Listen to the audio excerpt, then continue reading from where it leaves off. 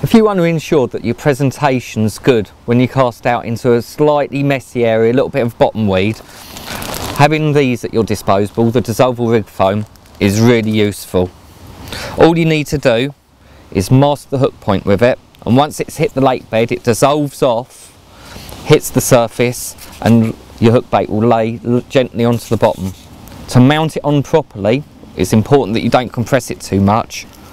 Hook it halfway down the nugget, lick the back of it, and very gently pinch it together, trying not to compress the nugget too much, because otherwise it slows down its dissolve rate, especially in cold water. It's as simple as that, really.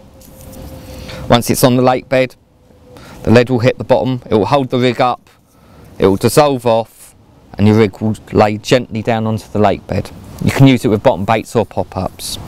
Another popular use for the dissolving rig foam is with parachute stringers. All you need is a bit of easy load of PVA and some nuggets in your bait. Start off by putting a couple of nuggets into your PVA tube. Follow that up with a couple of broken baits and put in another couple of nuggets.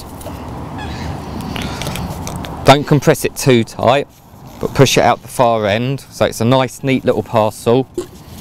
Tie it off with an overhand loop knot and bite it off. You can either hook it through the PVA bag or, as I prefer it, onto the tag.